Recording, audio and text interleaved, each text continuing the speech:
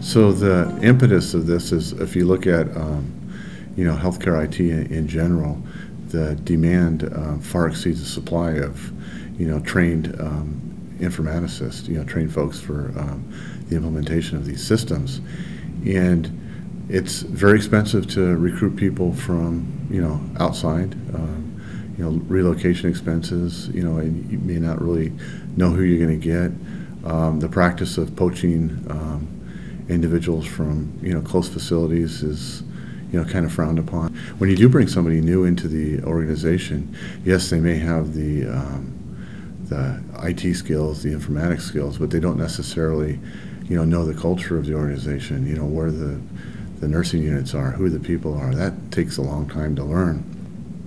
So we felt that rather than continually trying to recruit and bring people in and not meeting our staffing requirements, that we would go out to the nursing population at large within UCI and grab 14 of the best and brightest.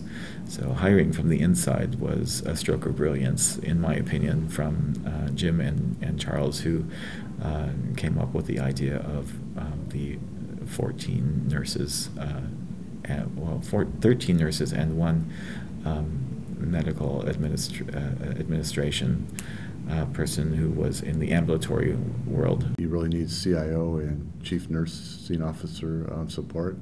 So I want the documentation to work with us to promote care and keep those nurses at the bedside, because it's their eyes and ears, despite the technology, that continues to make the difference in that patient's stay. Research, education, and patient care, and we are involved in all three of those. And we're not just a little involved, we're involved big time. This organization is going to be in the top 20. IT is going to play a humongous role in all three of these areas. In October of this year, Jim had published a major event of recruitment for the hospital, and it was a very enticing email. When Jim sent out that email, I thought, that's such an opportunity here at UCI, especially these days. 6 months of training, that's what really attracted me. It went through about 75 people who were phone screened by us first, and I created a template of interview questions, so everyone had the same exact questions asked of them, perhaps by a different person, and then we evaluated a 1 to 5 score and went from there. And it's really important that you really know what types of folks that you're looking for. In our case, we actually picked 14 people from 14 various units. So we got somebody from critical care, NICU, OB, pediatrics, ambulatory, ICU. So it really helped that we had somebody that was an expert from each area, not only in our build is helping, but also in the adoption. Discovering this new world of opportunities. I've never thought that nursing has a function in the IS department. But,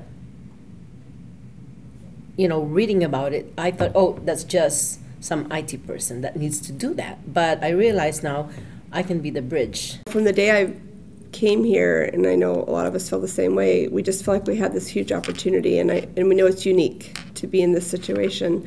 And so I feel very fortunate about that. And then it just seems like it just keeps getting better and better. I was a redcoat, and I could go and help people. I knew the system well enough to be support. So I was one of the hospital redcoats. I love gadgets and understanding the way processes work. Having that nursing background works in the IT world, because even though we're not doing direct patient care, we're behind the scenes. Having a good understanding, a solid understanding of what happens clinically at the bedside is essential for a nurse informaticist. I think that you need to know and understand how the nurse and staff will apply what it is that the tool that it is that you're trying to give them. We knew we needed some didactic, classroom education. We also knew we needed to train them in the various applications from the vendor perspective, and we knew we needed to do some precepting and mentoring. There's so much information to learn, It's exciting because every day is a new day. I've sat with someone that does order sets in the orders and then in the ambulatory environment. I'm surprised to see that the informatics science is very similar to nursing also. There's the assessment, the diagnosis, the planning, the implementation, and then the evaluation. There was a 2-day training seminar for the overall science and art of informatics. All the trainers, the preceptors, the mentors, everything has been, they've been very, very helpful. One thing that's amazed me about being here is how many people are in the background that are doing the background stuff, because there I was as a nurse, being that there's a doctor, the nurse, and the pharmacy, and then you also had the helpers, the janitorial who kept everything clean, and then the aides who helped with the patients, and that's about all I saw.